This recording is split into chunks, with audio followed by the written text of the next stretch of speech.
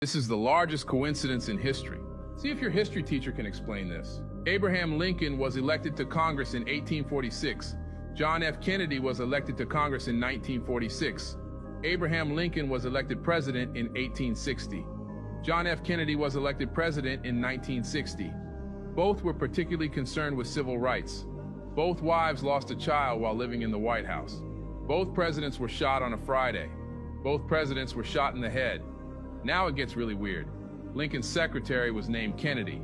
Kennedy's secretary was named Lincoln. Both were assassinated by Southerners. Both were succeeded by Southerners named Johnson. Andrew Johnson, who succeeded Lincoln, was born in 1808. Lyndon Johnson, who succeeded Kennedy, was born in 1908.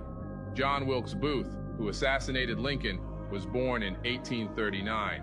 Lee Harvey Oswald, who assassinated Kennedy, was born in 1939. Both assassins were known by their three names. Both names are composed of 15 letters. Now hang on to your seat. Lincoln was shot at the theater named Ford.